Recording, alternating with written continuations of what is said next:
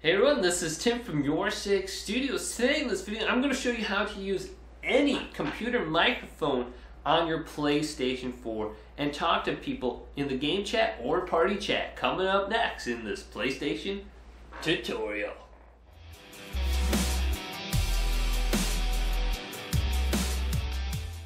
So like I stated before, you can use any computer microphone on your PlayStation 4 to communicate with your friends or people in the game chat very easily. So how the heck do I do this? Let's go ahead and jump over to my computer and I'll show you.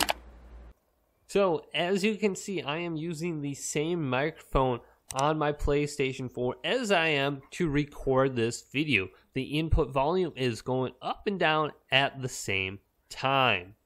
So how do I do this? It's very easy actually. What you want to do is open up a web browser and then go to google.com or a different search engine and type in remote play. Just like that, press enter on your keyboard. And then the first link right here will be PlayStation 4 Remote Play, Windows PC, Mac. Let's go ahead and click on this link. Then it's going to give you two different options for Windows PC users and Mac users. So let's go ahead and click on the Windows PC because that's what I'm using. And it's going to scroll you down on the page here. And it's going to give you a description of what you need. You'll need a computer, the PS4 in rest mode are turned on, DualShock 4, and a USB cable or a DualShock 4 USB wireless adapter. Now you can connect your PlayStation 4 controller to your computer via a USB, which is very easy. And then an account for PlayStation Network, high-speed internet for the best performance. Now here is the actual download right here for Windows PC. Let's go ahead and click that.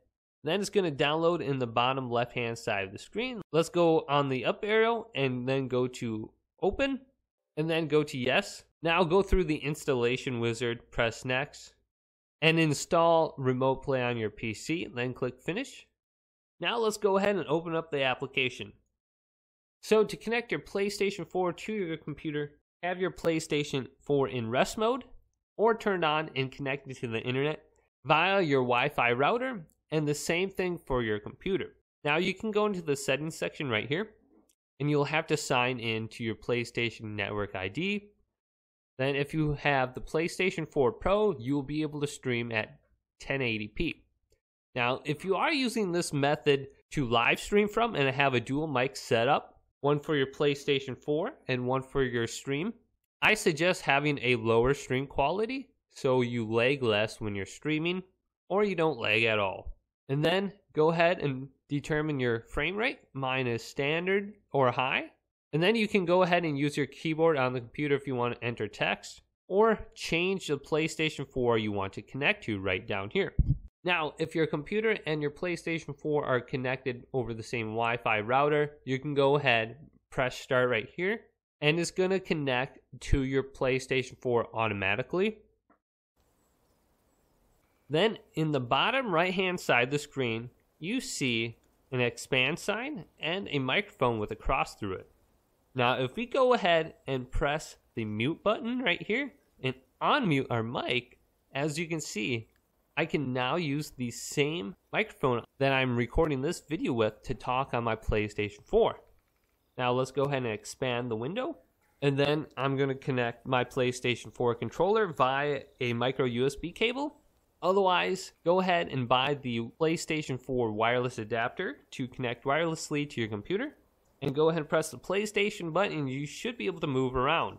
And you'll be able to use any kind of microphone that connects to your PC to go ahead and use it on your PlayStation 4. If you want to go ahead and join a party chat with someone, they should be able to hear you. Now when I actually play with this method, I don't actually use the remote play window to play from. What I like to do is switch over to my PlayStation 4 on my monitor, which I have my PS4 connected to, and I'll play directly from the feed on my PlayStation 4 to my monitor versus playing through the remote play window, if that makes sense. And this will provide you a lot less lag and it'll be a much quicker responsive experience.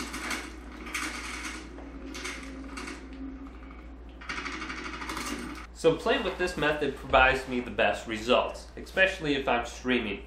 Now the one problem I've been having is if I connect my PlayStation 4 controller to my PS4 and I try to play my video games with it, I'll actually get logged out of remote play on my PC.